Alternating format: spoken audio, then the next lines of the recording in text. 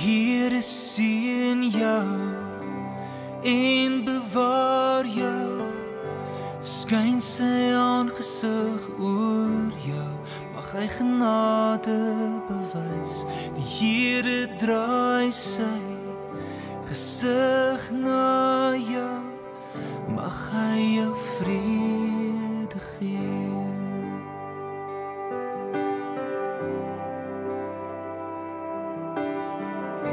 Die Here sien jou en bewaar jou, skyn sy aangesig oor jou, mag hy genade bewys.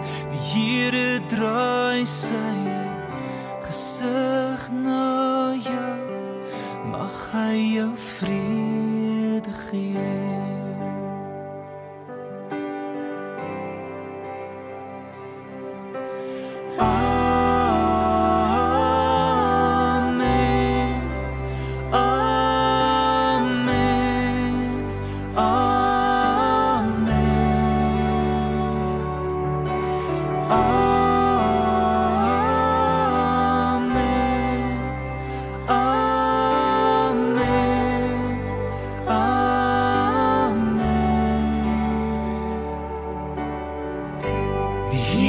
Sien jou en bewaar jou, skyn sy aangesig oor jou, mag hy genade bewys.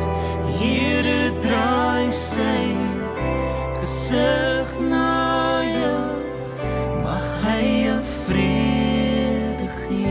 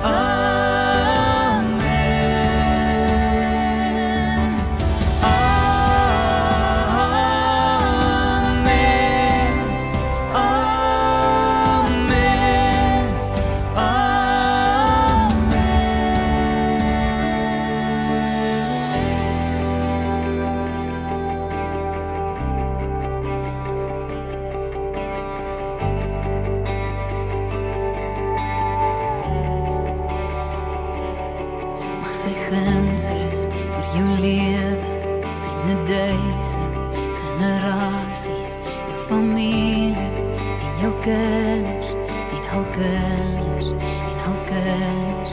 Mag sy guns rus oor jou lewe en 1000 generasies, jou familie en jou kinders en hul kinders en hul kinders. Mag sy guns rus oor jou lewe en 1000 generaties, jou familie en jou kinders en hul kinders en hul kinders. Maar sy guns rus oor jou lewe en 1000 generaties, jou familie en jou kinders en hul kinders en hul kinders. Maar sy vrede jou vooruitgaan, agter jou staan en langs jou staan, dit omring jou, hy is in jou, hy is met jou, hy is met jou, in die oggend, in die aande, in jou doene, in jou late, in jou hartseer, in jou vreugde, hy is vir jou, hy is vir jou, hy is vir jou, hy is vir jou, hy is vir jou.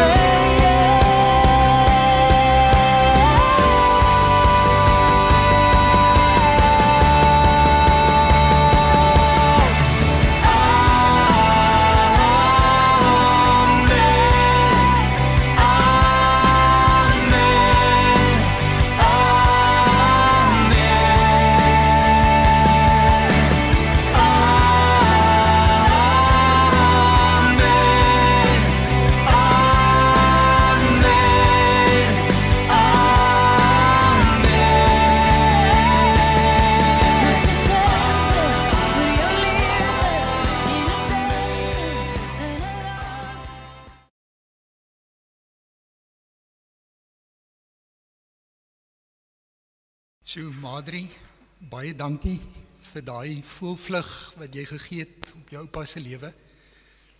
En ons ander wat nou hier is en dit alles sien, is net verwonderd dat 'n oupa en 'n pa en 'n man soveel liefde kon ontvang en gedeel het met julle. So ek wil amper sê na dit en die huldeblyke wat julle op die begrafnisbrief geskryf het, voel dit vir my ons moet dit net lees en dan moet ons net so 'n bietjie in die kerk sit en dit alles inneem en gaan leef.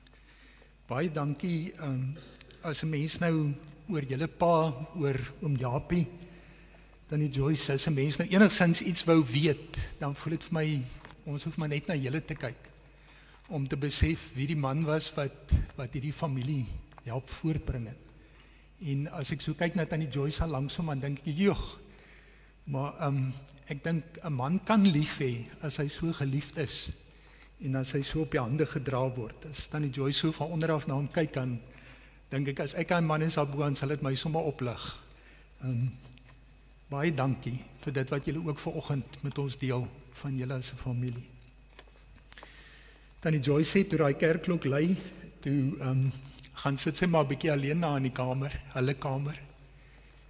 Ons besef dit, dat niemand wil vanoggend hier wees nie. Dat dit is lekker om in die kerk te wees, dit is lekker om in so ruimte te wees, in die teenwoordigheid van die Here te ervaar, maar nie vir hierdie rede nie. En Andre, jy sê dit ook in jou, wat jy skryf, dat die Here het gesê 70 jaar, 80, as ons baie sterk is. En daarom aanvaar 'n mens dit so, dat daar 'n tyd is om gebore te word en 'n tyd om heen te gaan. Maar dit maak dit nie maklik nie. Dit is swaar om hierdie werklikheid ook nou in die oë te kyk. Ek hou die begrafnisbrief wat ons by die deur gekry het aan ons almal voor. David Jacobus Jacobs, oom Japie, is gebore op 4 September 1939 en oorlede op 5 April 2023.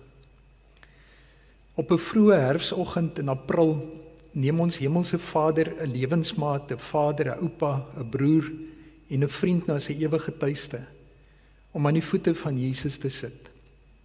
Ons vier sy lewe met dankbaarheid. Hy sal met liefde onthou word deur sy eggenoot Joyce, sy kinders, sy kleinkinders, sy vriende, sy familie, as ook almal met wie hy in aanraking was. Ek wil nou vir julle as kinders ook ons meegevoel as geloofsgemeenskap oordra. Kinders aan jou en aan Marijke en aan julle kinders Kobus en Madrey, Mersha, ook ons meegevoel aan jou en aan Johan, daar sit jy? Ja, aan Johan en Andries en Anmar wat in Duitsland is, en dit is waarvoor hy nog spreiligte in die liturgiese ruimte is. So Anmar, baie sterkte vir jou ook, en ons hoop dat jy kan op hierdie manier deel wees van vanoggend.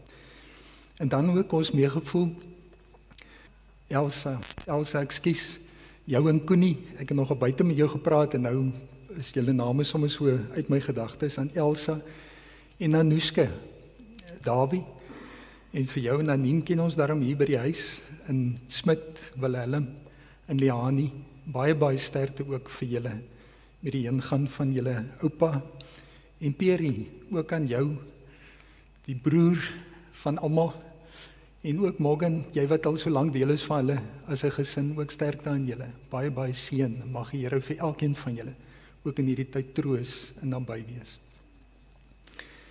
Kom ons, terwyl ons so aan oom Japie dink en sy foto daar op die skerm het, kom ons buig die hoofde saam, en dan raak ons ook saam stil voor die Here. Hemelse Vader, Here, dis vir ons wonderlik om te weet, dat ons maar gewone mense is, in 'n klipgebou, wat maar 'n gewone gebou sou wees, maar op 'n wonderlike manier kom vul U hierdie oomblikke met U teenwoordigheid. En Here, word die lewe heilig, word hierdie plek 'n heilige plek, word ons heilige mense, omdat U hier is, omdat U wat 'n God van liefde is en trou, elkeen van ons se lewens kom vul met hierdie wonderlike teenwoordigheid. En Here, dankie dat ons kan weet dat in besonder Tannie Joyce nie alleen vanoggend hier hoef te wees. Nie alleen nie omdat haar kinders hier is, haar hele familie wat haar en oom Japie so innig lief het. Maar ook Here, U self wat hier teenwoordig is. Wat rondom ons is en in ons is en bo ons is en onder ons is. En Here, wat hierdie lewe wat vol swaar kry en leed is, wat soos 'n skaduwee verbygaan. Ons was soos blomme is wat blom en dan kom die warm wind van die woestyn en ons verlep, ons plek word leeg. Maar U liefde vir ons wat onverganklik is en wat in hierdie lewe vol swaar kry en leed elke dag teenwoordig is. En wanneer ons dit besef, hoe het ons lewens kom vol met blydskap, hierdie kort lewe wat verbyvlieg, wat vol swaar kry en leed is, dat daar vreugde en blydskap kan wees, omdat U hier is. Omdat ons weet, die Here is hier. Laat ons juig en bly wees. Dankie dat oom Japie vir ons so pad gewys het, van 'n mens wat heeltyd besef, dat hy in U teenwoordigheid is. Wat in die skepping saam geskep het, wat in 'n familie gesien het, die wonder van U skepingswerk, en wat heel dag vir sy kinders daaraan herinner het, dat dit nie vanselfsprekend is nie, maar dat dit elke dag 'n wonderwerk is wat rondom ons gebeur, en wat in sy lewe hom ook daarin verwonder het, die werke van die hand. Dankie dat ons weet dat U groter is as die dood, dat U in die woord vir ons verseker dat niks ons van U liefde kan skei nie, ook nie die dood nie, dat niks ons uit U hand uit kan ruk nie, dat U liefde vir ons ewig is, en dat U alles gedoen het wat nodig is om 'n mens te red, en U al die dinge wat nog nodig is om ons veilig en behou in die hemel te bring, vir ons sal skenk saam met U Seun Jesus Christus. Dankie, Here, dat ons in hierdie oomblikke by U kan wees. Amen. Kom ons sing 'n lied wat dit verwoord, die verwondering oor die Here en oor sy skepping, lied 4:6:4, O Heer my God, as ek in eerbied wonder en al U werke elke dag aanskou. Toe ek voor die tyd deurlees deur dit wat julle geskryf het vir oupa Japie, pa Japie, het ek net besef dat hierdie teksgedeeltes wat ons op die blaadjie het so baie sê van dit wat julle ook in julle huldeblyke van julle pa sê. Matteus 5 vers 9, geseënd is die vredemakers, want hulle sal kinders van God genoem word. Tannie Joyce sê, oom Japie het so maklik, sy kon dit baie keer nie verwonder het daarin, hoe maklik hy vir haar sê, Joyce, ek is jammer. En dan dink sy maar, ek het so half afgeleid, Tannie Joyce was nie eens eintlik vir hom kwaad nie, maar hy was so bedagsaam, en was so ingestel op om nie aanstoot te gee nie, dat die oomblik as hy dink daar kan iets wees tussen hom en iemand anders, dan wil hy hom verskoning gaan vra, dan wil hy het regmaak, want verhoudings was hom geweldig belangrik. En dan net ook Psalm 16 vers 5 tot 6, wat sê, Here, U is my lewe, U sorg vir my, wat ek ontvang het, kom alles van U af, 'n pragtige deel is my afgemeet, ja, wat ek ontvang het, is my mooi. In julle briewe sien die mense ook dat oom Japie se dankbaarheid ook tot julle gespreek het. Dit het ons gehoor by oom Japie in sy lewe. Van nederigheid, afhanklikheid van die Here, van dankbaarheid en van die bereidheid om die minste te wees, om te sê ek is jammer. As daar nou een familie is wat sou wou vasgryp aan 'n oupa se lewe, om hom hier te hou, Tannie Joyce om Tannie se man hier te hou, dan is oom Japie so 'n mens. Wat jy voel, hy is so opreg, hy wil jou help, hy wil jou lief hê. Elsa, jy skryf dat mens wil eintlik nie alles van hom vertel het, ek dink dit was jy. Mens wou eintlik nie alles van hom vertel het wat in jou lewe verkeerd loop nie, want jy weet die oomblik as jy vir hom sê, dan gaan hy die verantwoordelikheid op hom neem, dan wil hy jou help, dan wil hy die klip uit jou pad uitvat, dan wil hy die paai vir jou gelyk maak. En daarom voel dit vir my, as ons oor julle pa dink vandag, dan sou ons 'n klomp dinge oor sy lewe kan sê, en julle gaan dit ook later die geleentheid hê om dit te sê. Maar dit is so verskriklik om te dink dat hy dood is. Dis 'n verskriklike gedagte om te dink dat so iemand van mens weggeruk word. En 'n mens sou teregkom vra, wat is die sin daarvan? Dat iemand soos Japie moet sterf. Kersfees het julle al iets daarvan begin ervaar om alleen sonder hom Kersfees te vier. En al die groot gebeure wat van Kersfees af gebeur het, waar hy moes uitmis. En as ek so na die foto's kyk, dan kan 'n mens sien hoe vas julle as 'n familie is, hoe innig julle is, hoe almal daar is. En hoe wonderlik dit is, as julle iets saam met mekaar gedeel het, om die foto's vir mekaar te stuur en mekaar te herinner aan hoe lekker dit was om by mekaar te wees. En julle het eintlik al vir 'n geruime tyd begin ervaar dat julle moet afskeid neem van julle pa, van oom Japie. En dit is waaroor hierdie teks wat julle opgegee het vir vandag, waarmee dit ons wil help. Want Lukas 24 gaan oor 'n groep mense wat iets soortgelyk beleef as wat julle nou beleef, as waardeur julle gaan in hierdie tyd. Ons lees in Lukas 23 dat nadat hulle Jesus gekruisig het en hy sy laaste asem uitgeblaas het, daar 'n Josef van Arimatea was wat die moed bymekaar geskraap het en na Pontius Pilatus gegaan het en gevra het of hulle Jesus se liggaam kan kry. Dis die Vrydag, uit 12:00 die middag het hy sy asem uitgeblaas, gesê is volbring. En die Romeine se gewoonte was om iemand te laat hang as 'n voorbeeld vir die ander, die res van die bevolking. Dis hoekom hulle mense gekruisig het. Dit moes 'n indruk maak op die ander. Maar hulle stem in, hulle wil nie onrustigheid veroorsaak, 'n oproer veroorsaak nie, en hulle stem in dat Jesus se liggaam van die kruis verwyder kan word. En Josef van Arimatea is die man. Hy gaan haal Jesus van die kruis af, hy het waarskynlik hulp gehad, en hy vat hom na sy eie graf, 'n graf wat nog nooit gebruik is nie, en hy gaan lê vir Jesus daar neer.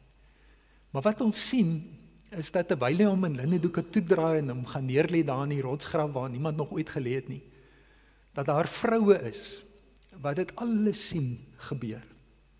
Dit is die voorbereidingsdag vir die Paasfees, die Vrydag, die volgende dag sou die Sabbat wees, die Saterdag, en dan sien ons die vrou wat saam met hom uit Galilea gekom het hom gevolg en die graf gesien, en ook hoe sy liggaam neergelê word. Dit is nou toe oom Japie sterf, dat 'n mens besef, wie is dit nou? Dan kom die ondernemer, en die ondernemer kom haal vir hom, en dan begin die oproepe, almal wat laat weet moet word, en die telefoon lei aan mekaar, en dadelik begin daar net 'n klomp dinge, wat 'n mens nie kan keer nie. Die stroom vat jou. Dit is so, iemand in die huis is oorlede, en daar is net 'n klomp dinge wat nou moet begin gebeur. En dit sien ons ook hier, die vrou het teruggekeer huis toe, hulle is tevrede, hulle het nou gesien, Josef van Arimatea het hom al neergelê, hulle het hom met doeke toegedraai, die klip is voor die graf gerol, hulle weet waar hy is, hulle gaan nou terug huis toe, daar is 'n hele Sabbatdag wat voorlê, wat hulle nou by die huis moet wees, niemand mag werk nie, maar die aand nog, het hulle die geurende spesery en die reukolies al begin voorberei. Hele Saterdag is die reuk van hierdie spesery in die huis. Hulle weet, hulle wag net vir die Sabbat om verby te gaan, en dan gaan hulle verder aandag gee aan die liggaam van Jesus. In hoofstuk 24 lees ons dan teen dagbreek, dis nou die Sondagoggend, op die eerste dag van die week, het hulle na die graf gegaan met die geurende speserye wat hulle voorberei het.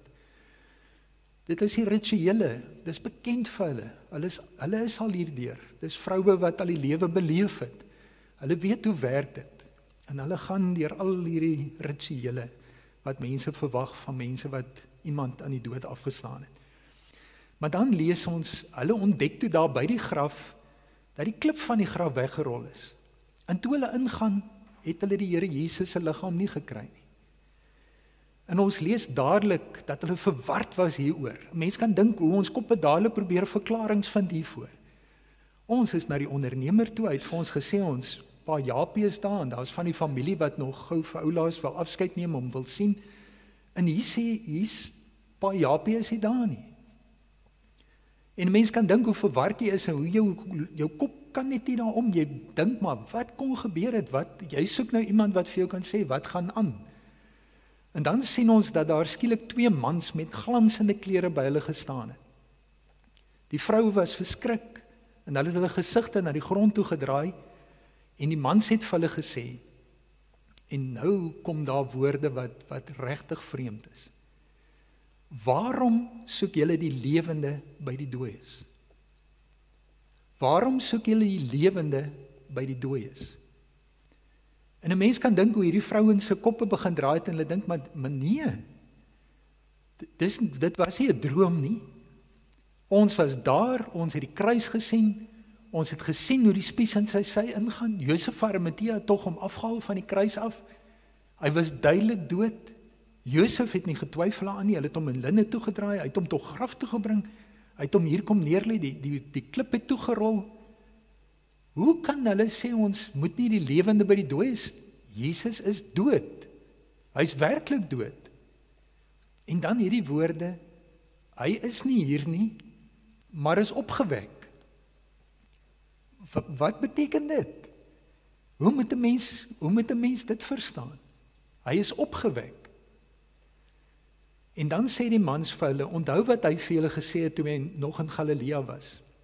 En miskien is hulle gedagtes teen mekaar dat hulle nie dadelik snap en registreer wat hy.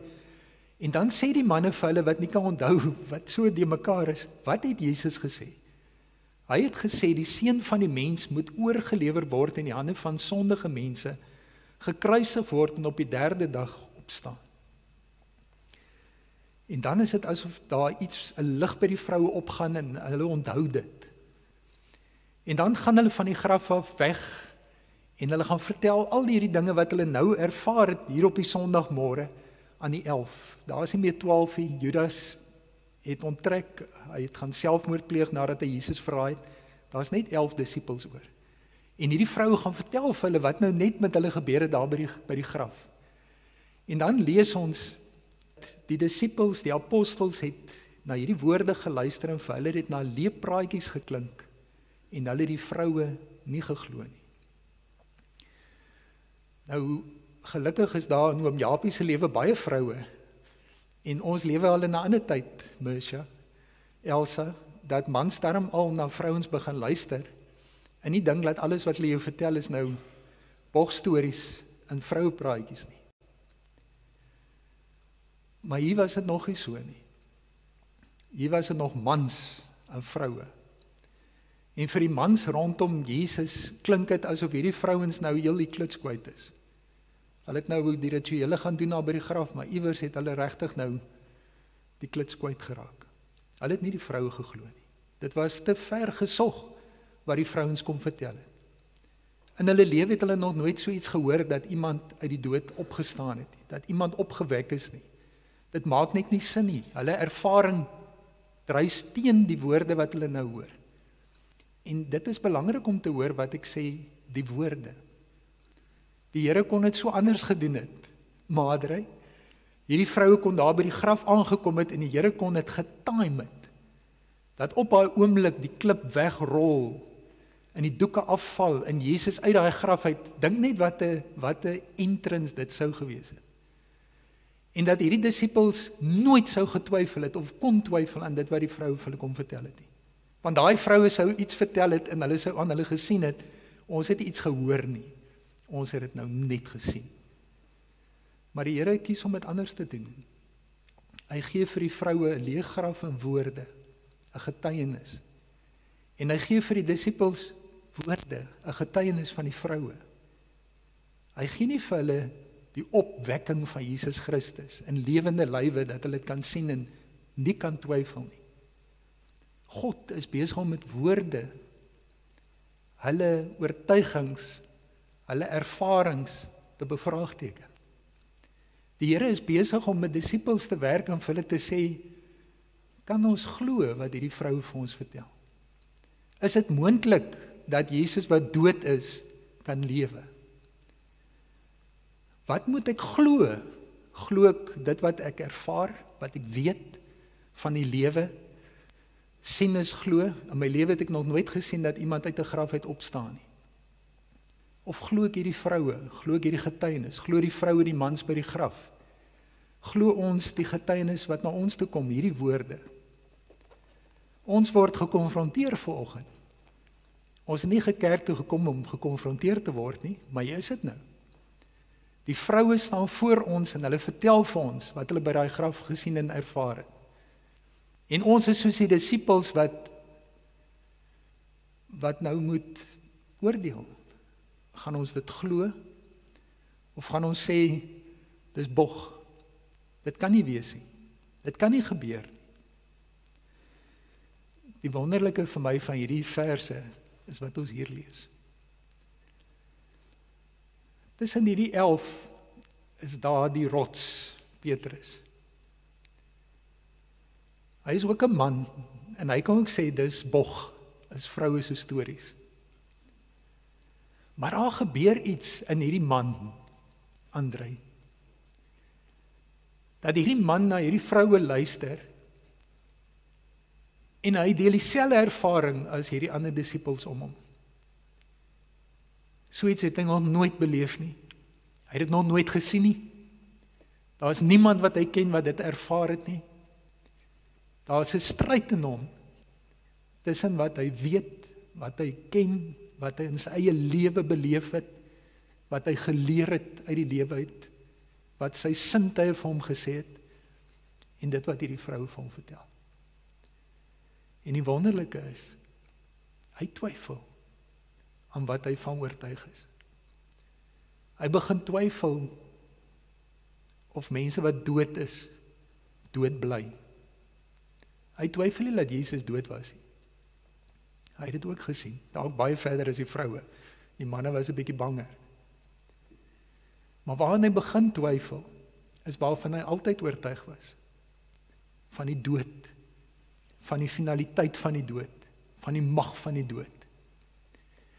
En Petrus stap terug na daai graf toe van waar die vrou gekom het. En toe hy vooroor buig, sien hy net die linnedoeke. En wat moet hy daarvan maak? Wat moet hy daarvan maak?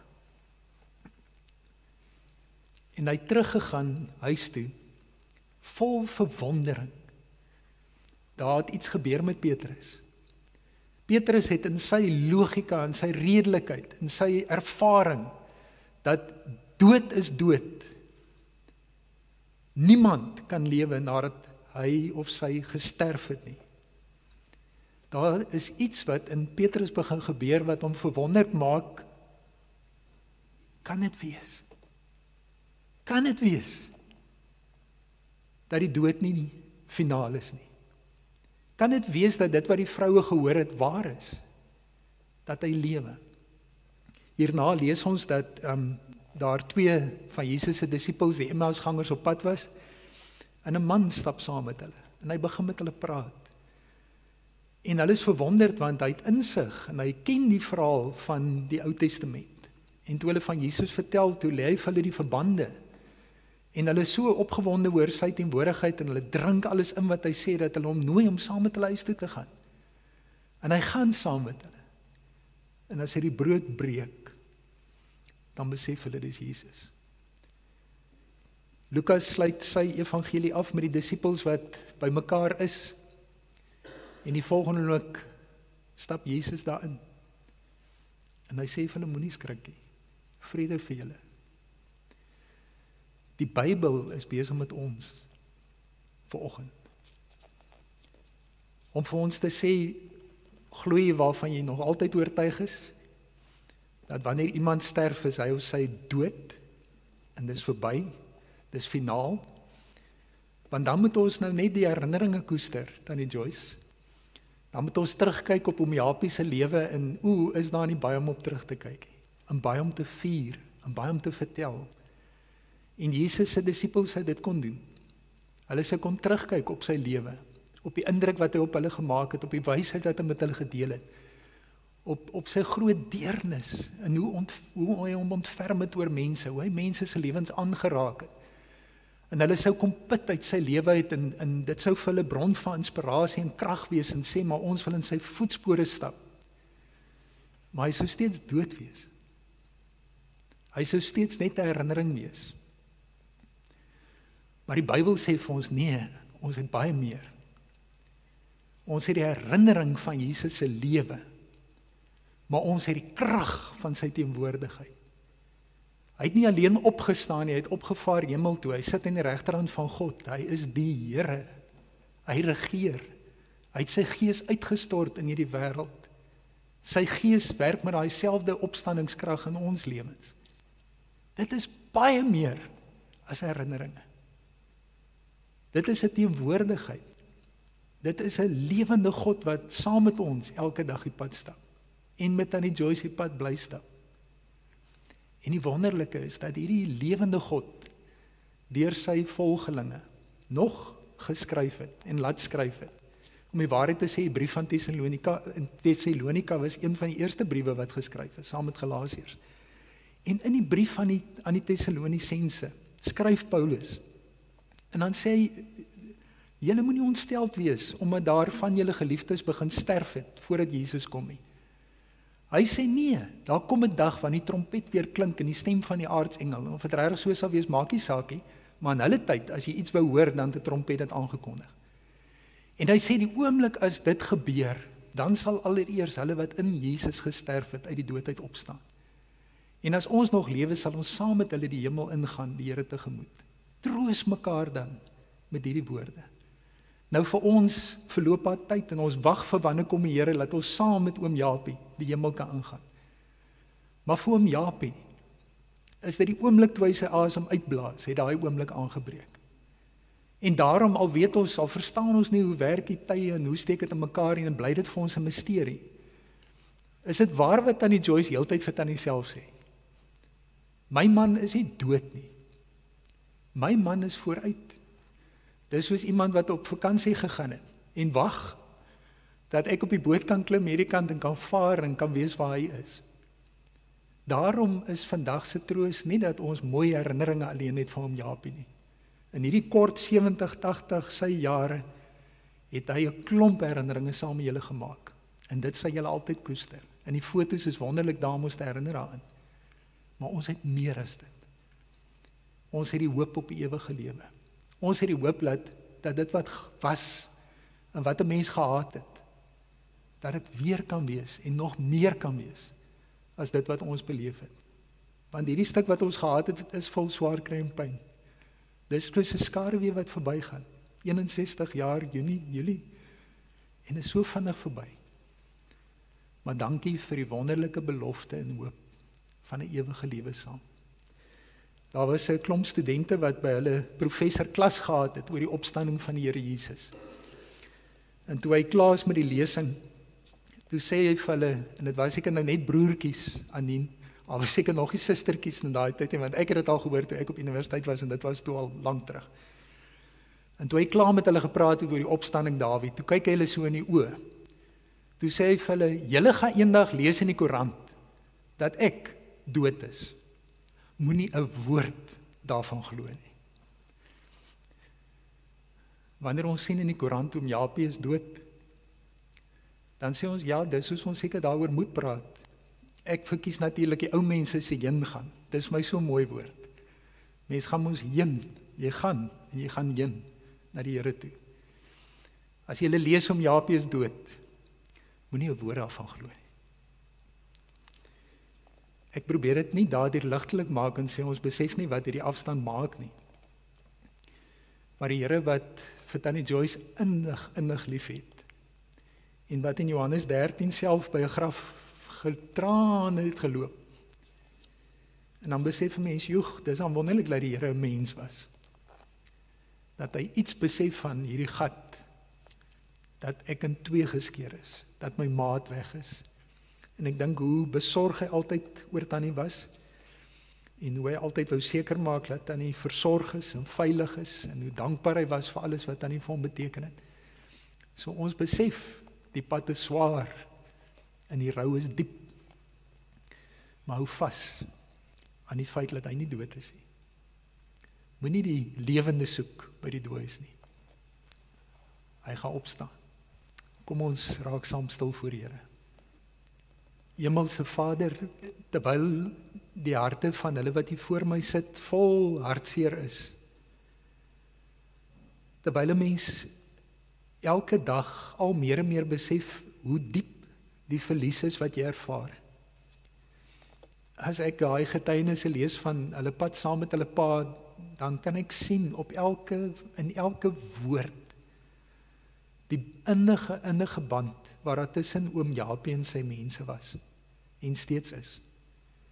Here, terwyl hierdie werklikheid vir hulle al hoe groter word van die verlies van hom in hulle lewens, wil u hierdie vroue se getuienis oor u seun helder en duidelik by hulle laat opklink. Hierdie vroue wat kom vertel het vir die disippels, daar was 2 mans by Jesus se graf, wat vir ons gesê het, waarom soek julle die lewende by die dooies? Hy is nie hier nie. Hy is opgewek. En Here, dat u vir ons die belofte gee dat Jesus die eerste mens is wat dit beleef het, maar nie die laaste nie. Dat elkeen wat in hom glo, wat op hulle knieë, en nou sê ek dit nie van elke mens, ons kan op verskillende, maar ek dink nou om Japie, wat op hulle knieë voor u gegaan het, voor hulle bed, wat voor elke ete vir u gedank en geloof het vir die kos op hulle tafel, wat met dankbaarheid voor u geleef het, vir wie elke kind en elke familielid 'n wonderwerk uit die hand is, wat by elke oes gaan stap het en dit gevier het, wat weet hoe anders dit kon wees, mislukkings, oesmislukkings, droogtes, daar is so baie dinge wat skeef kan loop, en wat het vier dat dit nie skeef geloop het nie, maar dat God voorsien het. Here, dankie dat ons kan weet dat elke so mens wat in afhanklikheid van u leef, dat u gesê het, ek is die opstanding in die lewe, hy sy wat in my sterf, sal nie vir altyd dood bly nie, maar hulle sal vir ewig lewe. Dankie dat ons met daardie troos ook hier vandaan kan weggaan vandag.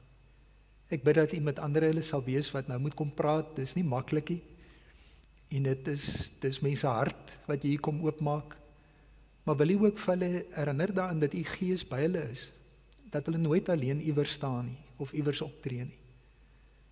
Dankie dat u elkeen van hulle ook in hierdie tyd kom aanraak, dat u ons almal nuut laat dink oor ons eie lewens, en dat ons besef hoe kosbaar die lewe is, wat ons uit die hand uit ontvang. Dankie dat ons oom Japie se lewe saam met sy familie vandag kan vier. Ons wil al die lof en die eer aan u bring, wat sy Here was en is. Amen. Toe ek nou na Dominee Martin sit en luister, hier het my weer net opgeval hoe groot die Here is, wonderlik, dat hy stof kon vat, en soveel liefde in 'n mens kon vorm, en dat hy dit vir elkeen van ons kon gaan op hierdie aarde, en dat hy 'n siel kon vorm, wat ons weet vir altyd daar sal wees. Pa, te vinnig glip die lewe verby, en op 'n dag word ons tot stilstand geruk, en kom ons terug na wat ewe skielik voel na 'n oogwink in tyd. Ek onthou pa op sy knieë, en dink aan Filippense 1 vers 21 en 23, want om te lewe is my Christus, en ek is in 'n tweestryd, ek verlang daarna om heen te gaan, en met Christus te wees, want dit is verreweg die beste.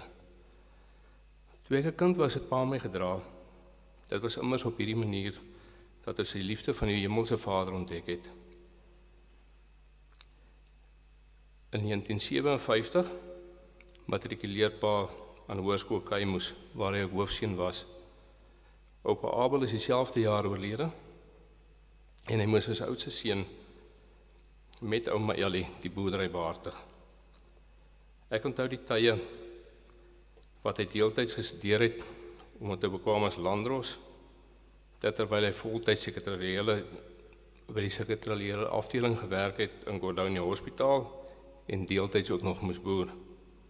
Ek onthou tye wat ek saam met pa, daai het om Christo Wiese en om Renier van Rooyen gesit het waar hulle gesprekke gehad het om eers 'n Pepstores winkeltjie daar op die hoek van Appington oop te maak, 'n straat daar in Appington.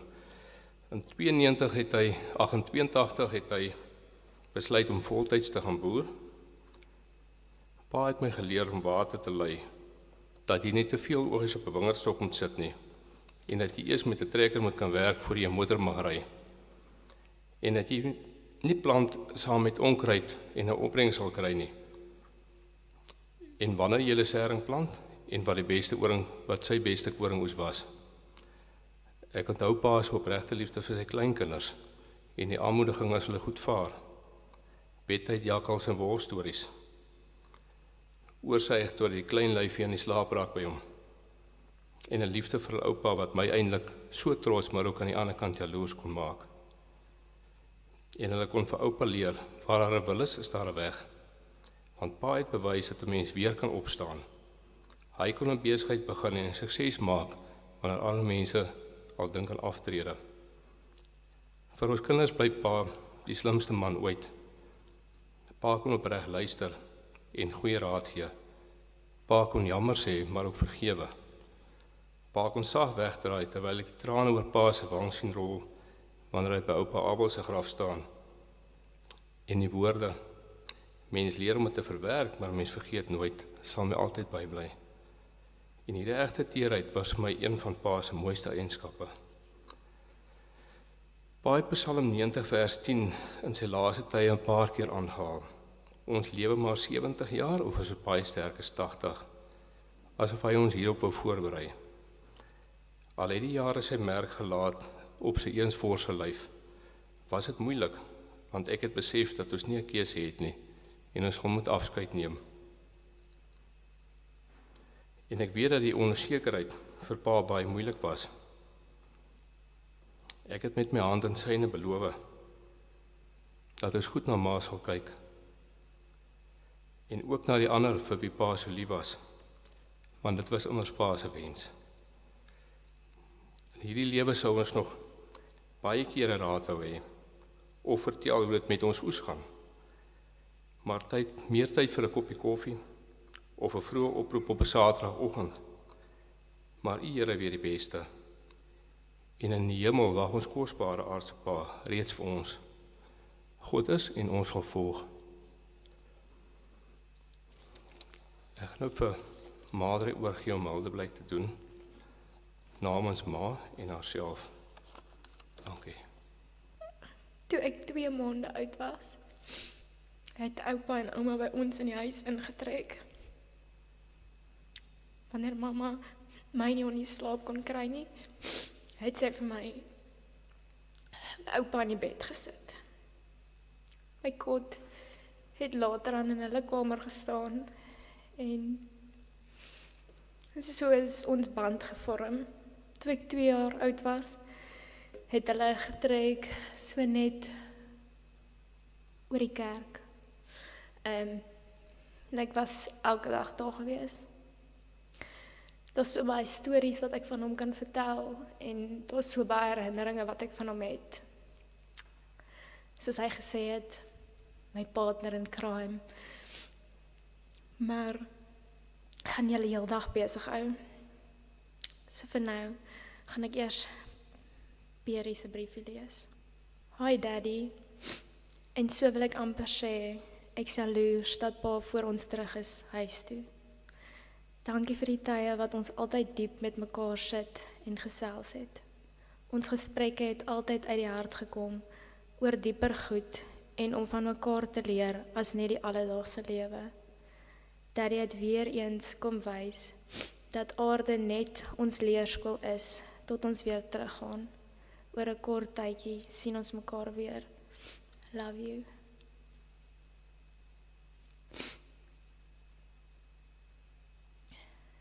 Dan lees ek graag ouma se briefie. Ons is almal, kinders en familie, vandag hier te saam om te rou. Ons onthou vir oupa as die uitsonderlike goeie man, pa en oupa wat hy vir ons was. Maar dit is verskriklik seer en ek verlang hom al klaar baie. Ek onthou oupa elke dag vir my gesê het hoe ontsettend lief hy vir my het. Liewer as vir sy eie lewe. En ek het dit vir hom ook gesê. Elke aand het hy my rug gekrap en elke oggend vir my koffie gebring. Dit was vir hom nooit moeilik om jammer te sê nie, al was dit hoe klein. Hy het altyd vertel hoe trots en dankbaar hy vir sy 5 kinders, hulle lewensmaats en sy kleinkinders is. Dit is dan ook belangrik dat ons vandag sien as 'n celebration, Ons moet saam met Jesus juig dat oupa verlos is van sy swaar kry en dat hy nou by sy regte huis is.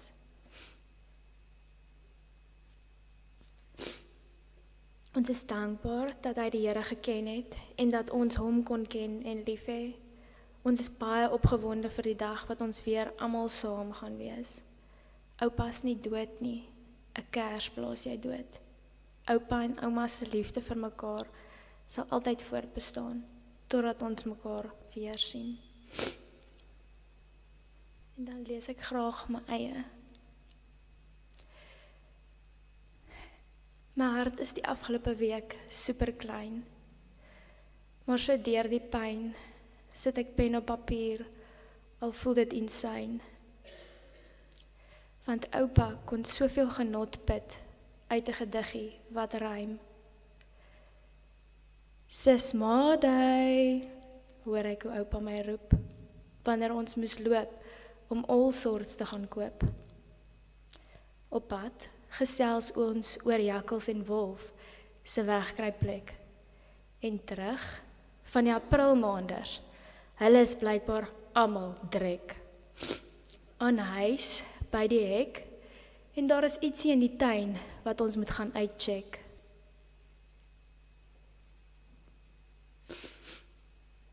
Onder die boom smil ek aan murgbene en lewenslessies wat oupa en sy snyfblik vir my voer.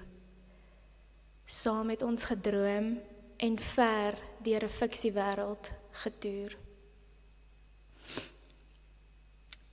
Ek kon skaterlag wanneer oupa en Twixie sommer so helder oordag suiker steel, sag.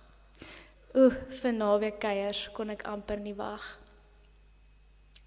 Oupa, vandag vier ons jou, amper 84 jaar in Jesus se hande toegevou. Guns in oorvloed, meerderheid stroopsoet. Gebuig en gevorm, totdat oupa weet, verstaan, vertrou, dat Jesus vir hom die kos gee wat hy eet. Alles omtrent oupa was enig in sy soort. My lewenspad beïnvloed deur sê goed wat aan oupa behoort. Ek deel in oupa se DNA string en my hart sal altyd oupa se lof besing. Vandag is ek hartseer. Maar dit gaan nie my halleluja keer. God het een engel meer en ek weet verseker, eendag sien ek my oupa weer. Dankie. Mooi allemaal. Ek het net 'n baie kort stukkie iets wil sê.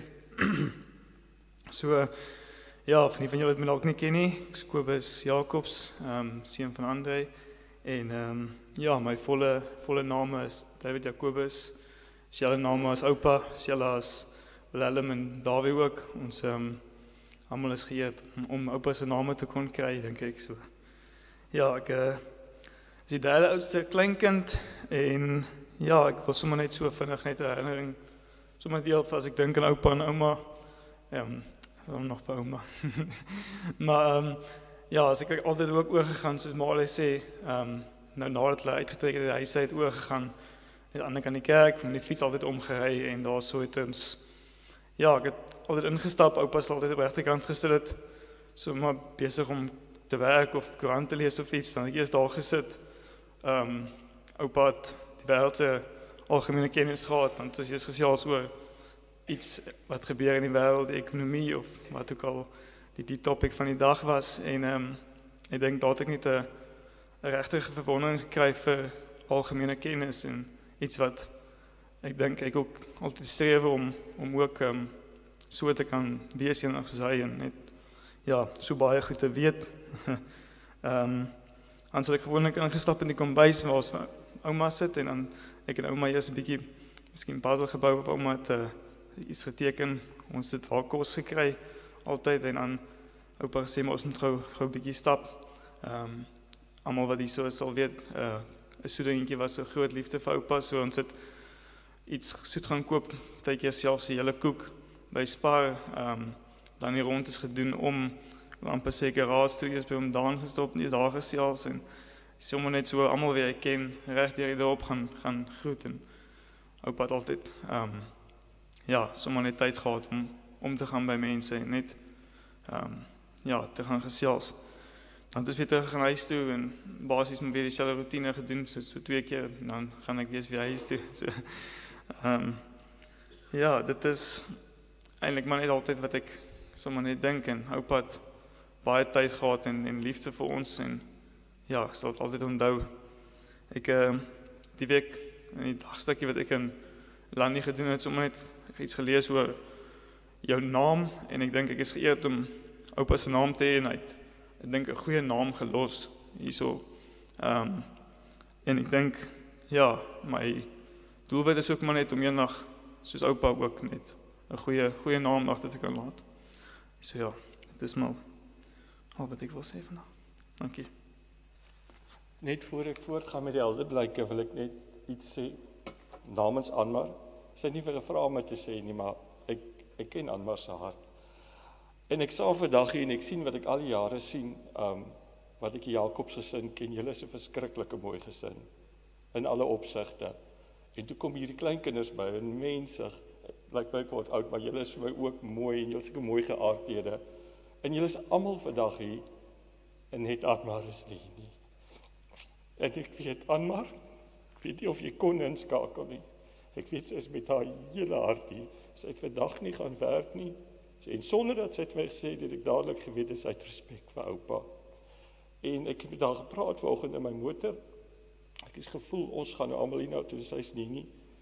En ek kan nie nou sê, het my gesê, sy het toe in 'n WhatsApp gestuur, toe sy ook vir my gesê, sy het vrede om nie hier te wees nie, want sy het oupa gesien, en sy gaan inskakel en alles, maar gestaan, die laaste vliegtuig weg is, waarmee sy kom, was sy baie hartseer.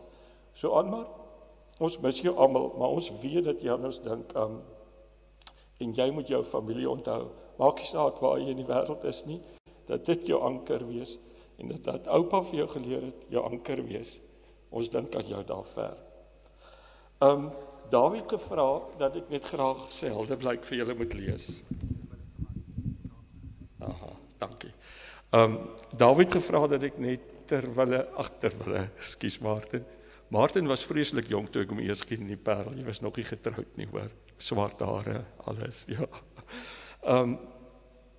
Dawie het die volgende geskryf, Pa, in die vroeë oggendure hoor ek die bakkie staart, maar ek is te laat. Met trane in my oë stap ek terug huis toe, nadat ek met lang tree die bakkie agterna gesit het.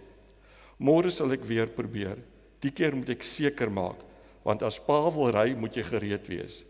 Altyd gesê, sluk eers, jy kan later kou. So het ons aangekom, ek links langs pa. Nagte het ek langs die lange rye gesit terwyl pa werk, maar van huis toe gaan was daar niks. Wilhelm en Smit, die stukkie moet julle hoor. Juffrou stuur 'n brief, want my huiswerk is alweer nie klaar nie. Maar na een kyk sê pa, kom, ons moet land toe. Milies plant ek lekker kromrye, maar pa het gesê, dis niks, die geld sal reguit inkom. Toe kom die koshuis daar en ek moes soms groet vir 'n week of dalk meer. En dit was die ergste groet, want nou sien ek vir pa eers weer die naweek. Met betraande oë het ek die bakkie agterna gekyk.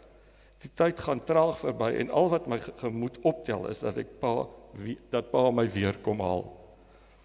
In skaduwee van pa het ek geword.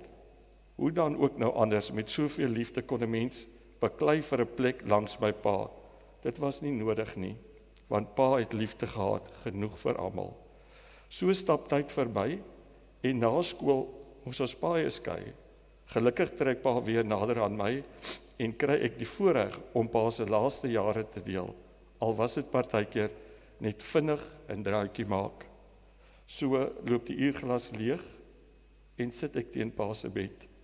Een sterke lyf wat my die kanaal geruk het, toe ek amper verdrink het, klein en verweer deur die jare.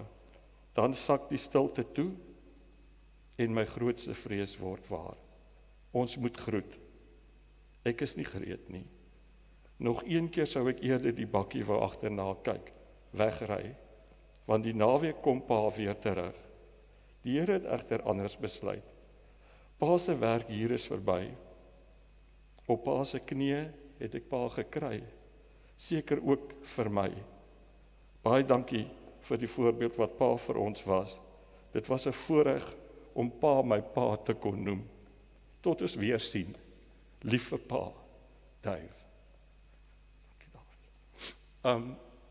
Mersha het gevra dat ek ook net iets oor oom Japie moet sê, maar voor ek dit doen, sal nie te lank gaan nie, maar voor ek dit doen, wil ek graag direk vir ouma Joyce iets sê. En ouma Joyce, ek dink ek verstout my om sommer namens almal te praat. Al die familie en al die vriende wat hier is, ek praat namens hulle almal. En is my baie hartseer om jou alleen daar te sien sit. Hoe ek vir jou en oupa Japie leer ken, het was altyd saam. Altyd saam. En ek kan onthou 'n groot geleentheid in my lewe, my pa se begrafnis, toe ek voorgestaan het en ek moes iets sê. Toe ek opkyk, oupa en ouma Japie, met my ma se begrafnis, oupa en ouma Japie, altyd saam. Anmar se troue, oupa en ouma Japie. En op die foto's van al die ander kleinkinders se troues en geleenthede, was julle altyd saam. En ek was in November 'n jaar gelede hier, mis, ek het die foto's vir jou gestuur, en toe ek instap, was dit vir my so mooi in julle huis ook. Toe sit jy daar op jou stoel, en oupa Japie sit op die bank, reg langs jou. Julle is saam. En Sondag aand, toe ek na jou toe kom en ek stap in, het my hart gebreek, toe jy alleen daar sit. En ek het huis toe gegaan, en Charlotte was by my in die kar, en ek dink altyd in my kar, maar ek het eers kans gekry, toe ek by huis kom, en ek het gedink aan prediker wat sê, 2 is beter as 1, in die nuwe vertaling sê dit, 2 vaar beter as 1. As die een val, kan die ander hom optel. As 2 langs mekaar slaap, hou hulle mekaar warm. 1 word maklik oorweldig, 2 saam kan weerstand bied. 'n 3-dubbele tou breek tog moeilik. En ek wil net vir jou sê, 'n 3-dubbele tou breek moeilik, en jy en oom Japie het langs mekaar geslaap, mekaar warm gehou en gekoester. Maar saam het julle toe nou hierdie kinders groot gemaak. En elke kind is 'n waardevolle kabel wat saam 'n tou vorm, wat vir jou sal help om nou die waardeur die drif te trek. En daarom sê ek gaan Abba se woorde gebruik wat sê, times of joy and times of sorrow, we will make it through together. I don't know what tomorrow brings, but we will make it the way old friends do. En dis hoekom ek sê, ek praat namens ons almal, want ons is almal ou vriende, en ons is familie, en ons is om jou geskaar. Ons dink regtig aan ouma Joyce. Dan Jap, ek wil graag iets oor oupa Japie sê. Ek voel bietjie onvoorbereid, want almal het sulke oulike notas gehad. Maar my broer Johan, ou Bassie, is getroud met Mersha, oom Japie en tannie Joyce se oudste kind, in Maart 1987. En van 12 het ek julle leer ken. En die lewe was 'n lewe van, ons sien mekaar by familiegeleenthede, julle bel my as ek verjaar, ek bel julle as julle verjaar, en so het die lewe aangegaan. Maar toe verlede jaar het oupa mos al sieker begin word, en hy het gereeld begin hospitaal toe kom. En ek bly die naaste van almal in die hospitaal, so het was my absoluut moontlik om gereeld soontoe te gaan. En toe het ek eers vir oom Japie leer ken. Ek het toe eers werklik vir oom Japie leer ken, en wat 'n ongelooflike voorreg was dit. Dit was asof ek skielik 'n crash course in die lewe kry, met al hierdie gesprekke wat gevoer word. En ek het besef wat 'n wyse manne is, wat 'n ervare manne is, en wat 'n opregte manne is, en sy humor en alles, al het dit nie altyd goed gegaan nie. Ek kan onthou, ek het eendag laat hier by 10:00 is ek daar weg, en ek bel vir my, en ek sê vir haar, ek gaan nooit daar weg, wat ek nie beter voel, as toe ek daar aangekom het nie. Het was ongelooflik, ons het ook baie pret gehad. Een aand, toe kom ek daar aan, en toe stoot hom nou net weer van die scan na die plate, en het gebeur net, En toe die huisbak oopgaan, hier lê oupa Japie in die huisbak met sy gruwelike gesig en hy sê vir my, ou en nie smaak my hierdie ryding is 2 perde krag, want is 2 verpleegsters wat hom stoot. Maar hy sê vir my, hulle moet nou diesel gooi, want Jesus het wel vandag op en af gevat. Maar hy het net altyd so lekker humor gehad in die een aand sal ek nooit vergeet nie, toe was hy nog in die harteenheid. En Panorama is wêreldbekend, die harteenheid, en die dokters, daar is so 'n bietjie celebs, hulle weet hulle is goed. En toe ek daar inkom, toe snyf oupa saam met die kardioloog. Toe weet ek, hy's in beheer. Maar in elk geval, alle grappies op 'n stokkie. Ek het altyd vroeg voor werk gegaan, en laat na werk, want dan kan 'n mens, en hulle het my toegelaat. Ongelukkig het dit nou weggeval toe hy na die herstelplek toe is, want daar was hulle baie streng op besoektye. Maar in al die kere wat ek daar was, is daar 2 dae wat vir my uitstaan, en dis die 2 dae wat ek lang tyd saam met hom kon deurbring. En dit was Aniska dag met jou troue. Ek was letterlik die hele dag daar, en ek is die aand laat eers daar weg. En die ander lang kuier was was Kersfees. Ek was die oggend voor kerk gehou daar, en toe laat die middag tot die aand. En oupa kon toe nog lekker praat en alles. En daar is my 2 gesprekke wat absoluut uitstaan, wat ek altyd sal onthou. En dis asof jy net so aan sy voete gesit het en jy het geleer.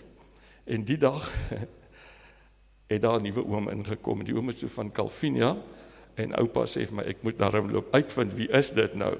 En ek gaan maak toe geselsies, en ek kom terug en ek sê, oupa, die oom boer, en sy van is ook toevallig lou, en hy is 84, nou ek kom eers 'n keer in die stad. Boer, sê oupa vir my. Ek sê, ja, boer. Oupa sê, maar lyk hy dan nou vir jou soos 'n man wat kan draad span?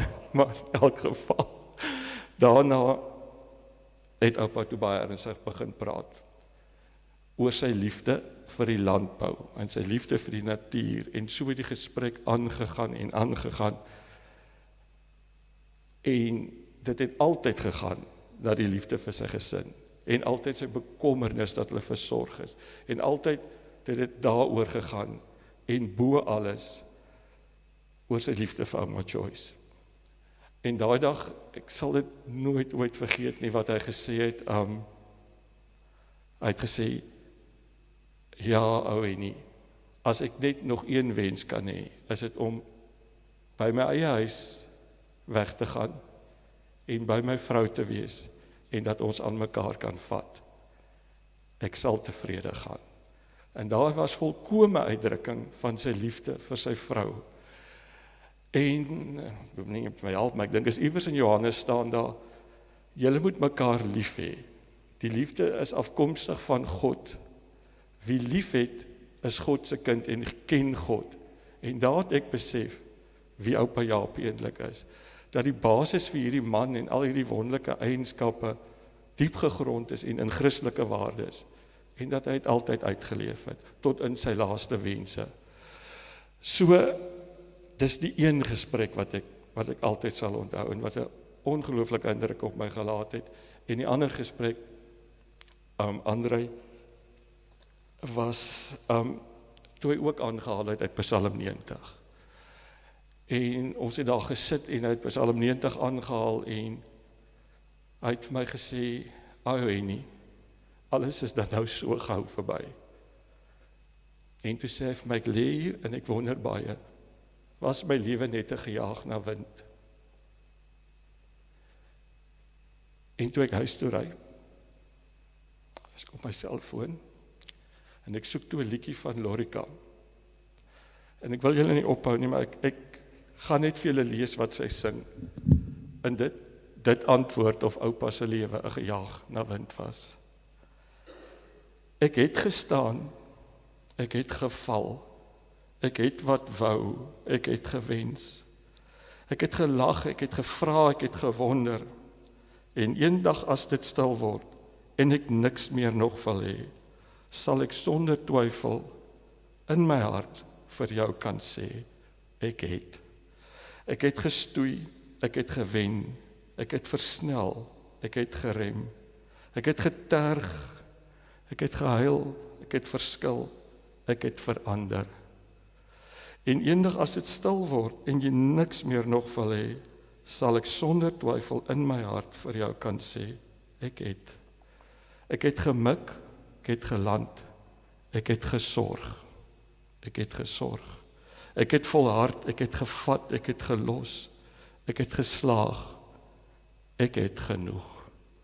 En eendag sal ek vir jou kan sê, ek het alles gesien, en ek het alles gehoor, ek het my hart uitgespeel, ek het soms verloor, ek het gedink, ek het geleer, ek het gelief, ek het verlang na jou, en eendag, as dit stil word, en ek niks meer nog wil hê, sal ek sonder twyfel in my hart vir jou kan sê, ek het.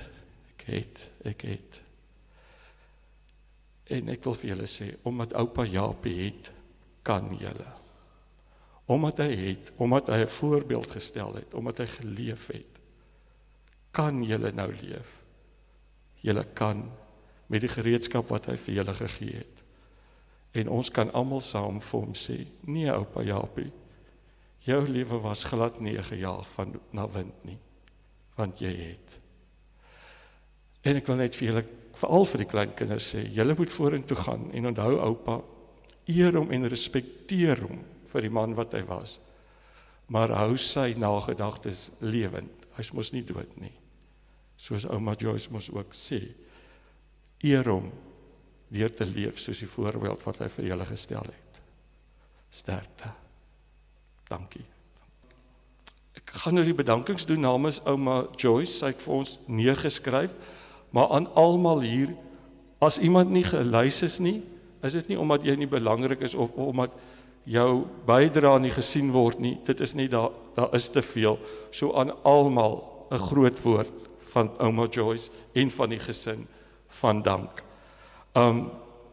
Dominee Martin, baie dankie vir die diens, wat inspirerend was, en baie dankie vir die huisbesoeke. Dominee Drian, baie dankie vir die huisbesoeke. Dan Juliana die koster, wat die klok gelei het, ek het vir Andries gesien toe die klok lei, hierdie klok van julle doen iets aan 'n mens. Vir Juliana wat die klok gelei het, wat na ure oopgesluit het vir die blomme, en wat al die reëlings wat sy gedoen het om gereed te maak vir die tee. Mariana, baie dankie, sy het die orgel gespeel en sy het ook die blomme gaan haal. Sy het voor die tyd vir my foto gewys en gesê, haar kar se boot het nog nooit so mooi gelyk nie. Dr. Sam Skeepers en Dr. Pieter Brouwer vir huisbesoeke, en dan Gerrit Karstens van die begrafenisonderneming, baie dankie vir jou leiding. Elvira, wat so gereeld besoek het, en eet goed aangedra het, baie dankie, ons waardeer dit. Dan Patricia en Joseph, ek dink ek het julle net al gesien, julle was altyd elke dag 24 uur beskikbaar, en hulle was altyd daar, baie dankie daarvoor. Dan aan Niels, wat oupa kom help stort het, die visio gedoen het, en vir al sy besoeke, ook 'n groot dankie. En dan vir die bure, Wilfred en Rita, julle gereelde, hulle het baie gereeld ingeloer, julle gereelde besoeke word waardeer. En dan Helena Jordaan en Dani vir die hospitaalbed, wat julle georganiseer het. Koenie Konradi, baie dankie, vir al die inloer en al die kom kuier en die vinnig gesels. En dan, ek weet ek moenie, maar ek moet, Davie, vir jou en vir Laspos en Elliot en Heidi, vir die tuin wat julle so mooi in stand gehou het. En hy was mooi, die wit rose. En dan Anine en Davie, dankie dat julle vir jare altyd dag en nag beskikbaar was. 'n Nette oproep ver, julle was net altyd daar. Ouma sê baie dankie. En Liani, dankie dat jy oupa se hand vasgehou het tot op die einde. Dat jy die hele tyd by hom was. En so ook vir Wilhelm en Smit. Verder 'n groot dankie aan almal vir elke besoek, oproep, WhatsApp, al die maniere waarop ons deesdae kommunikeer.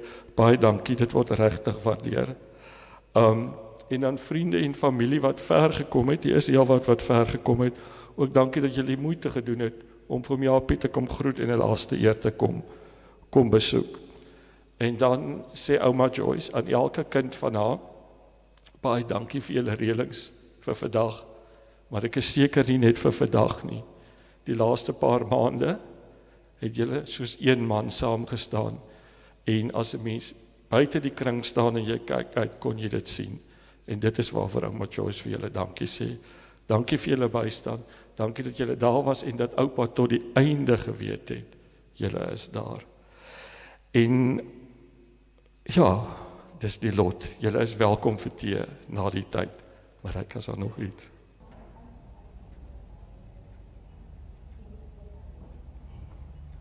Het was net 'n voorreg, dankie. Ek sit nou en dink so en ek bewonder. Want so 'n groot familie. En ons het en ek dink aan hoe ons na oupa se huis toe gegaan het, na ouma en oupa toe, en dan toe in die deur en sê en ek vir hom verskoning. En dan kyk ek so, dan staan ek so voor die hekkie, so 'n ou klein hekkie, hier is nie eintlik iets werd nie, maar as staan jy so voor die huis en jy kyk die pershuis so, en jy weet as jy daarin gaan stap, net so mooi soos wat die huis daar is, so mooi vrolik soos wat daai pershuisie is, so mooi is die vreugde wat op binne was, want daar was altyd liefde, almal was altyd welkom, klein huisie, maar groot liefde, en ek dink aan oupa se sitkamer, hoe sy tafel altyd so mooi georganiseer was, al sy goedjies so mooi in plek, en in die kar mag jy nooit geëet het, nooit iets gedrink het, en daar was kombersies oor die sitplekke gegooi, en oupa het altyd so mooi gekyk na alles, en ek dink aan oupa se kammetjie wat hy hierin geberg het, in sy sakkie alles, en altyd as ek so by hom kom, maar weet hy, haal hy sy kammetjie so uit, en dan gee hy het vir my, en dan kam ek sy hare eers vir hom, en ek dink aan hoe ek en Madra in die kamer langs hulle sin gaan lê het, asof ek nou daar gaan slaap, en dan lê ons, en dan kon lê oupa so in die middel, en hy lê by ons, en hy vertel vir ons van jakkals en wolf, en as hy klaar is, dan gaan kruip ek by ouma in, en Madra kruip by hom in, en ja, ek wil net eintlik vandag vir die Here dankie sê vir die voorreg wat ons gehad het, om so baie herinnerings om met ouma en oupa te hê, want ek dink nie almal het daai voorreg nie, en ek voel, as ons het vir oupa hulle gesê het, ons wil na ouma toe kom, dan het oupa gekom, of het nou gestap het, of net kom haal het, en ek wil dankie sê vir ouma en vir oupa, dat julle vir ons gewys het wat liefde is, dat ons as familie en kleinkinders kan sien dat in al die sleg kan mens nog steeds mekaar ten spyte van alles lief hê. En ek dink ek bewonder ouma elke dag vir dit, want ouma was regtig lief vir oupa en oupa was regtig lief vir ouma. En ek sal dit eendag in my lewe nastrewe om daai liefde te hou wat julle oorgedra het aan ons. Baie dankie. Die Here sien jou en bewaar jou, skyn sy aangesig oor jou, mag hy genade